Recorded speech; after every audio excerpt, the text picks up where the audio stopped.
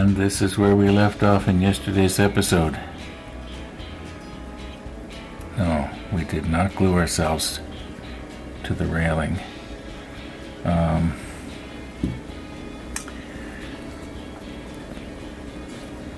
See if we can just get this more horizontal now. Alright, I'm not going to glue this one on yet. I think I'll wait and see if I can do both of these at the same time. Okay, we got the number 1, number 2, number 3, number 4. It's just got to be just a little bit more bent down here. Alright, let's move ourselves over onto this side and get number 2, number 3, and number 4 on this side. Yeah, I think it's going to look okay. Now I'd like to straighten this one out if I can here, but it's maybe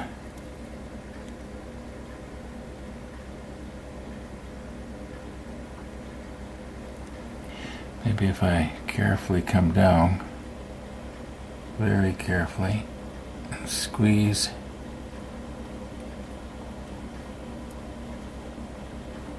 Yeah, that kind of helped. Okay, now we're going to have to cut it off.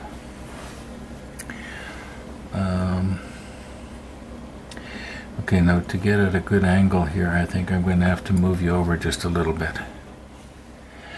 Okay, I think we can both see pretty good now. And this one here, I think I'm going to try and not have it as short as or rather as long as the other one.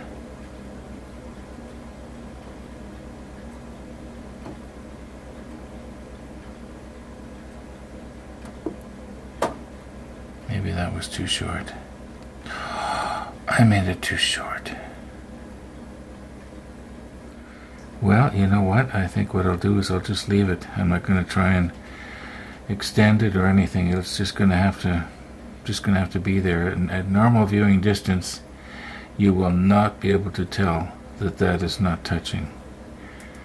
Oh, well, it's not the end of the world. Now, I was just thinking here, this little mistake, it might actually be kind of a blessing in disguise, because you remember what happened on the other side when I tried to glue it. That very same one. Yeah, put half a pound of glue on there. Okay, so let's cut this one right there. I have to remember to speak a little bit more clearly, because I noticed yesterday a lot of times my voice sort of trailed off into oblivion.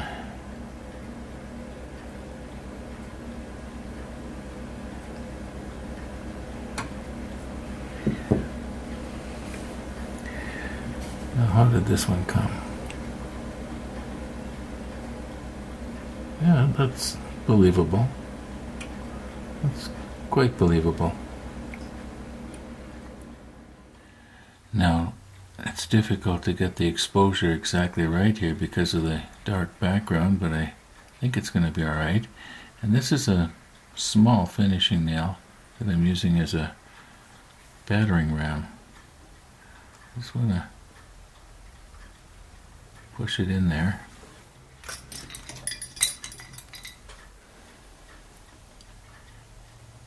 Now, should I be lifting this up just a little, maybe? No, I think that looks like it matches up to the other side. Just let me get down an angle differently here. Yeah, that seems to match up with the one on the other side. Now remember, you don't have to give it a bath.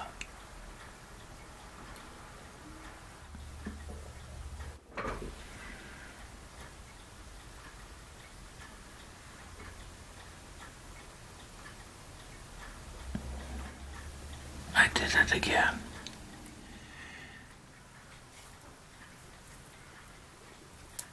One more to go.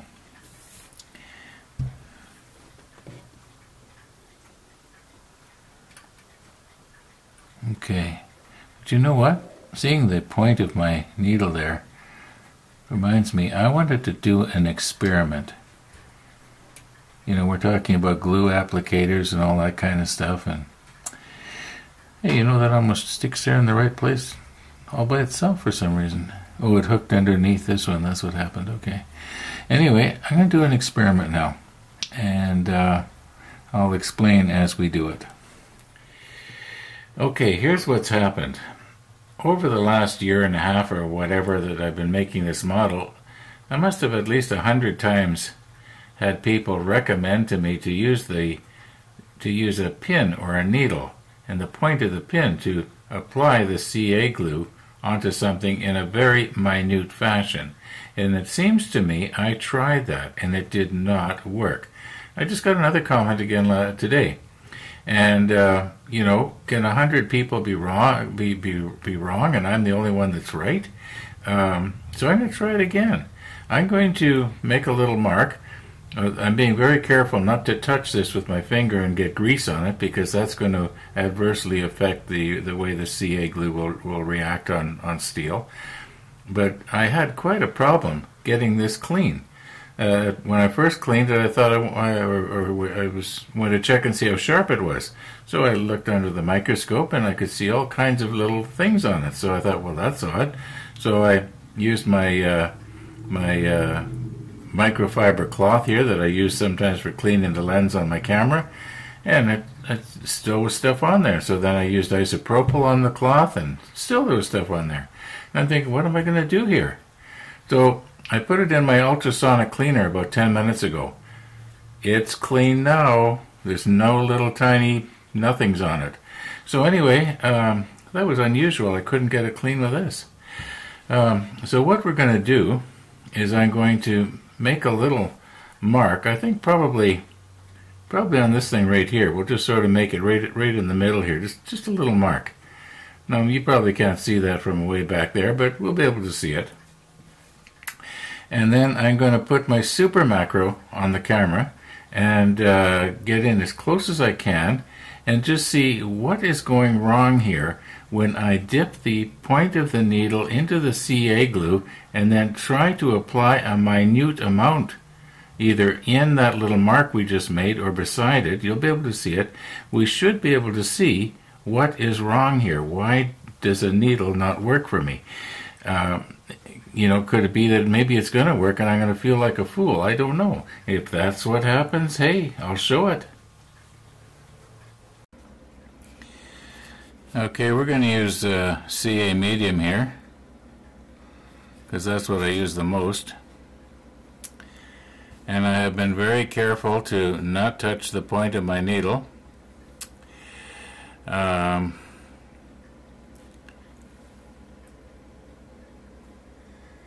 Maybe I should get my other glasses on here so I can see what I'm doing better.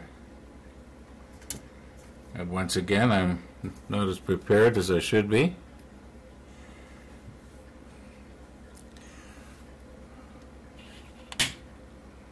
Now everything in front of that little dimple that you see there and everything behind it will be blurred. But hopefully, okay, now what we're going to do is we're going to dip the needle in and pull it out. Now, once again, you're going to be able to see this better than me. Steady myself here.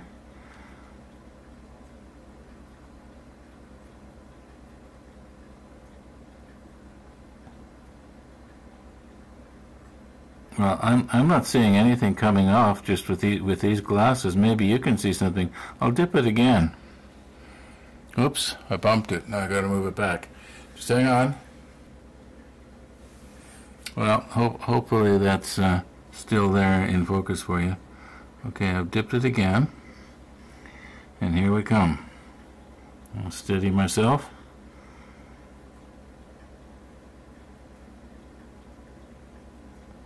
Okay, now I can see where the CA glue has sort of, you might say, wicked itself up the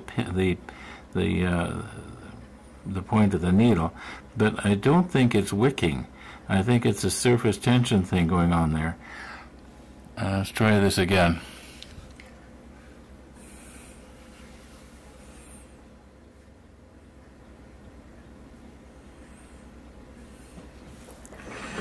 Okay, when you try to adjust something like this in the monitor, everything is backwards. Okay, I'm dipping again. I'm going to just leave it in there for a few seconds. Okay, I'm pulling it out. Now let's try not to bump anything.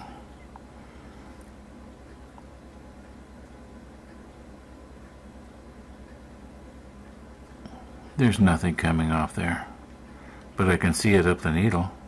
Probably you can too. But I can hardly wait to get to the computer and see what I got here. Okay.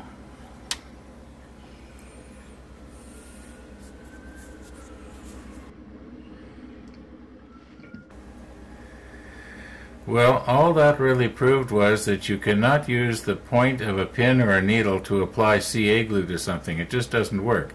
This is the second time now that I've tried it. I'm thinking that perhaps those people who thought it would work or should work were just like me. You would think it should work. It makes perfect sense that it should work. But they actually never tried it. No, maybe they did, and by some miracle for them it worked. Maybe the needle was broken off and there was no point on the end of it or something.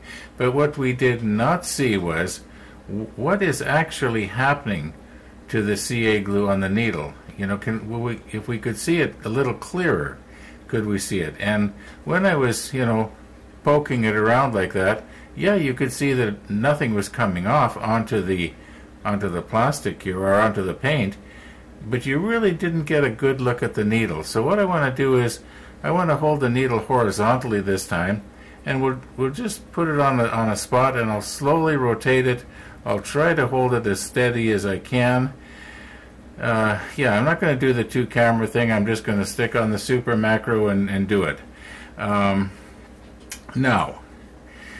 the good news is I was able to find the little piece and get it glued back on. The bad news is I broke our little mast off, but you can't tell. It almost looks like it's supposed to look like that. I wondered how long it was going to be before that would happen, and I'm wondering how many more times they're going to do it again. I am so clumsy. Okay, I've made a little hole here, and I'm hoping I'm going to be able to, you know, find it again after I dip the needle. So here we go. I'm going to dip the needle.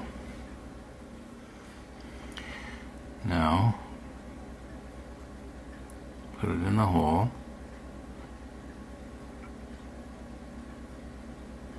Okay, now let's just rotate this. Can we see what's going on there? Why is it not on the end?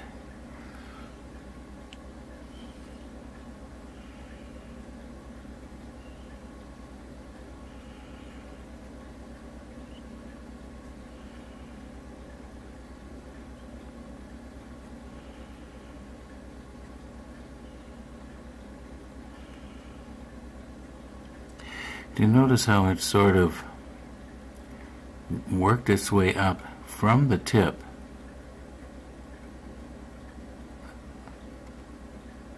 Well, I think we beat this to death. I really do. I don't think I can do anything more here. All I know is that the CA glue will not stay on the tip. You would think there would be a little bulb of CA glue right on the very tip, like there is a millimeter further back up. Okay, we beat it to death. Now, here I go thinking out loud again, but you know what? I'm wondering if possibly this system of using a needle to apply CA glue would actually work in a vacuum. Or would the CA glue just sort of boil away like water in the vacuum? You know, I do have a vacuum chamber in the basement. Those of you who watched my pen turning series, yeah, I used that quite a bit. And it was quite effective. But would it work? I'm not going to bother, don't worry. I was thinking afterwards that maybe it might have been interesting if I had to show this being repaired. Put my hand behind it here, it'll silhouette it a little better. And yeah, you can see the fracture right there. And just below it, there is something that is supposed to be there. And so this, at first glance, looks like it's just basically another detail. And all I did was I took a pair of tweezers. In fact, it was this pair right here, and I just held it with the tweezers. I dipped the bottom of the piece into CA thin, and then stuck it on and held it for about 10 seconds. When I let go, it basically stayed the way you see it, only it was bent over just a little bit towards you. And then I just straightened it out. It was, the CA glue was still soft enough that it allowed for that. Right now, it's probably about as cured as it's going to get. I imagine that it is weaker here now than it was before, although the CA glue has built up around it pretty good, sort of a weld all the way around. Anyway, yeah, what I plan to do is I'm going to make something that's going to go around this and protect it, but we got to finish up here first. Okay, there's absolutely nothing we can do about rail number 2. Rail number 3, we've pretty much got it in the right place there.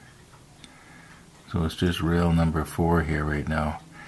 And I think if I can cut it right there where the head of the pin is on, it would be nice if it would go in, just butt up to the end of this one right here that the pin head is resting on. I don't know if I can get it that accurate. I can sort of maybe eat away at it. I'll put the macro lens on and swing around a little bit here and just see if I can be a little bit more careful on this one than I was on this one down here. I got a comment from Tennessee Jim, and he was saying, could you use your S word for something like what I'm doing right now? Now, I'm going to explain in a moment why we call it the S word, but I think probably a lot of you know. Anyway, I commented back, yeah, I probably could. I don't think that they would, this soft brass will dull that hard steel. Maybe eventually it would, but I don't think so. I think this steel in these scissors here is infinitely harder than this little piece of brass here. But how would I know if I'm dulling it or not? Well, there's actually a way. I can check it before I cut, and I can check it after I cut.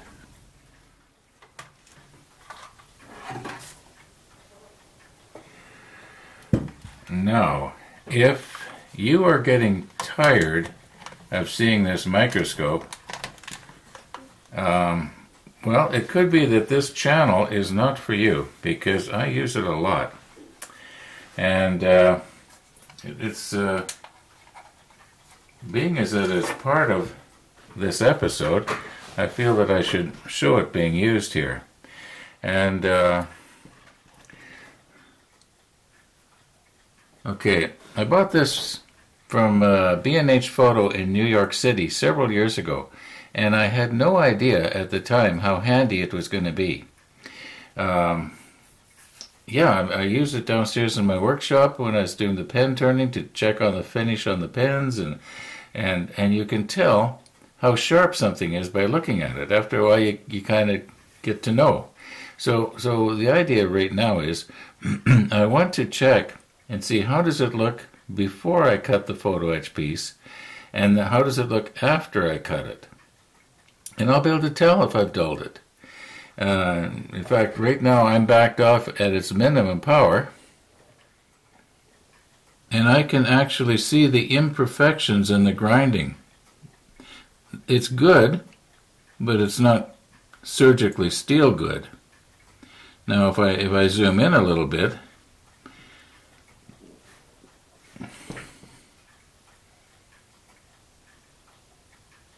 now as I zoom in, I have to keep lifting up the cutters. Okay, I'm zoomed right in right now. See if I can hold it steady here. Yeah, I can see. I'll be able to see very clearly if I damage this blade, because I can see the imperfections now, and I'll just know that if it's increased and I see a little nick or something like that. Anyway, this is what I like to do. Now I just realized that I never did explain how it is that we ended up calling this the S word. Well, about 6 weeks ago we started doing the rigging, and pretty soon the comments started coming in, why don't you get yourself a pair of scissors? And people were talking about scissors identical to what more or less I'm holding in my hand right now. And I was trying to make my own cutters by modifying a hobby knife or taking a pair of ordinary scissors and grinding them down, and I was having fun, you might say, trying to make my own. But people weren't catching on to that, and they thought I was being stubborn. Well, maybe I was a little bit, but I don't think so. And anyway, I didn't buy these until I was about ready to cut my last piece of rigging, which seems really strange, right? Anyway, one of the viewers, Tennessee Jim, he picked up on the fact that I was getting a little bit exasperated. He could tell that my comments were coming back as maybe being borderline cheeky and sarcastic, and so rather than say scissors in his comment, he would call it the S word. And so that's how these got to be called the S word. And yeah, I know these are better. I was just trying to make my own. Okay. Now let's put on the macro lens. Okay, here we are, kind of back where we were. Now, my thinking is, if I can nip this off so that it will butt up with this one that's just above it.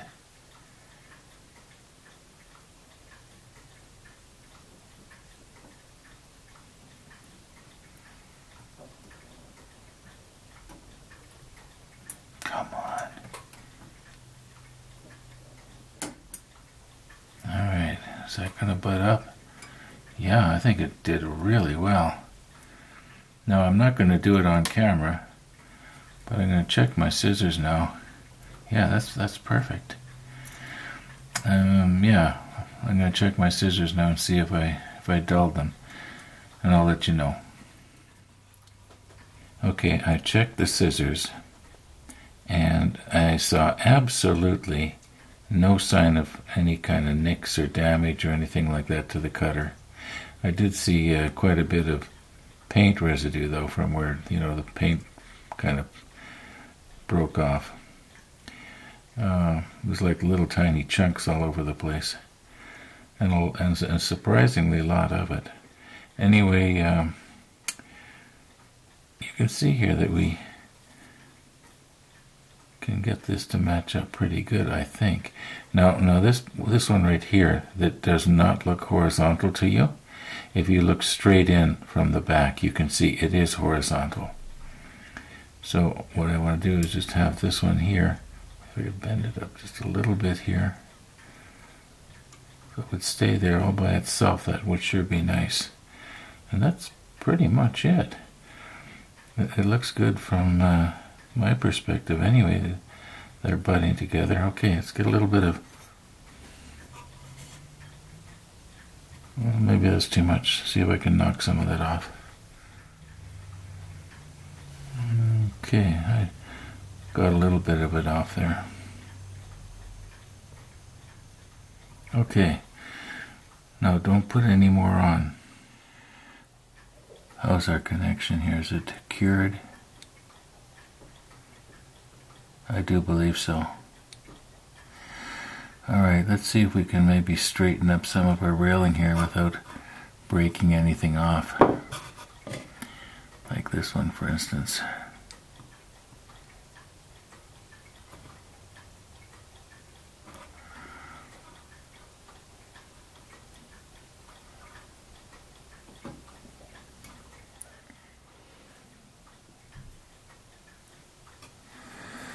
Maybe I'd be better off using my pointer here. I think this end will be okay.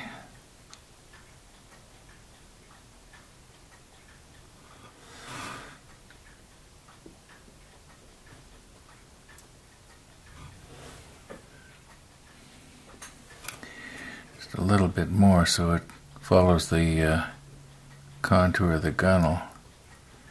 Don't want to press too hard, I'm going to snap something off somewhere. Now this one here maybe could come in. Well, I think what we'll have to do is just meticulously just go all the way along and just check it, check every inch. Now I was planning on just using my hot glue gun here and put some sort of a, I wonder, can I put this on and still be able to paint? Maybe not very easily, because I had wanted to paint the fairlead the dark gray and then the railing the lighter gray. So I think maybe I should do that now before I put these on, and just try and be super careful here. This is Tamiya XF77, and we may as well paint over our boo-boo first here.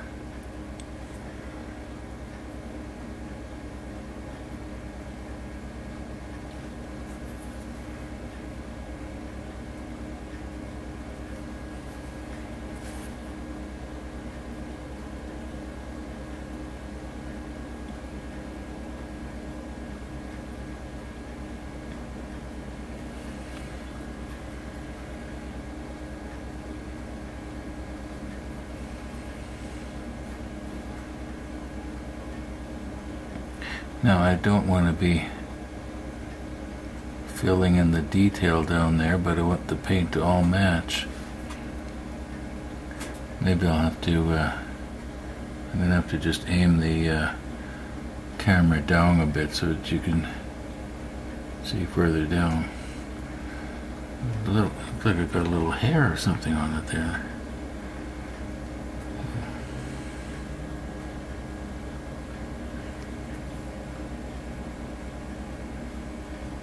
Now when this paint dries, it'll shrink a little bit.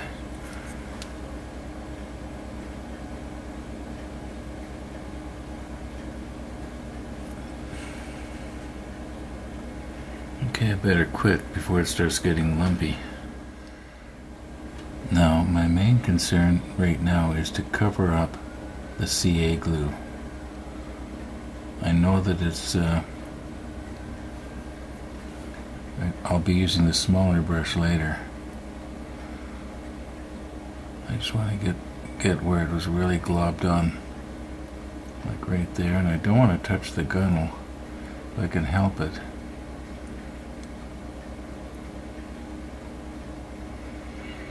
Okay, now that's part of the bullard right there. I mean fairlead.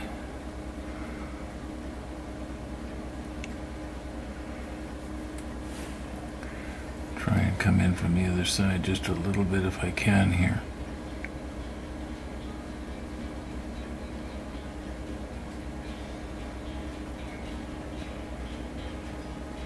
Okay, I'm hoping this is going to sort of self-level itself.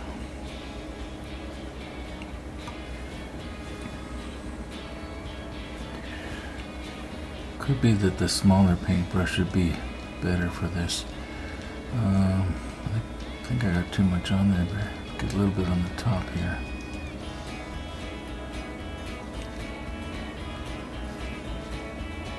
Okay, I believe that's flowing all the way around the little blob of CA. And of course that railing doesn't touch anything, we don't need to worry about it. So let's just, maybe it's a little bit right there.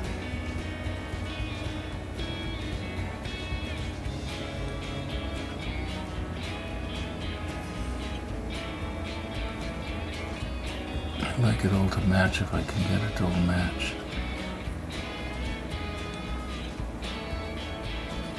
Okay, let's let that dry, and then we'll use the light gray and paint the railings. But that's going to have to be tomorrow, folks. Thanks for watching, and all being well, we will see you tomorrow.